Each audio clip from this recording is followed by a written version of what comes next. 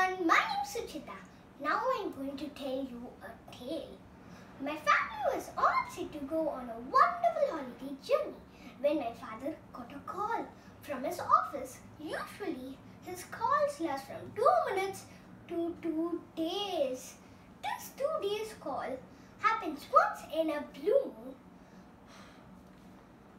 I was scared that this might not last long. As he's a software professional, he has to answer any issue-related calls anytime, anywhere. I watched him connect his earphones and his laptop,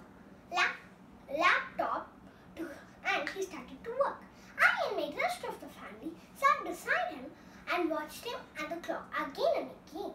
After 2 hours, my mom booked a cab, and my father was glued to his laptop and earphones until we finished the immigration.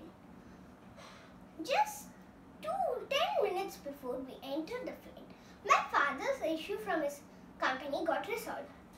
Thank God! I was so happy now. So when we entered the flight and got seated, my father was in a separate row and we three were in one row. When the flight took off, my father's battery was down. It's okay. He was exhausted of packing all day and all those phone calls. It's okay. Let him recharge himself for a wonderful Singapore journey. Thank you.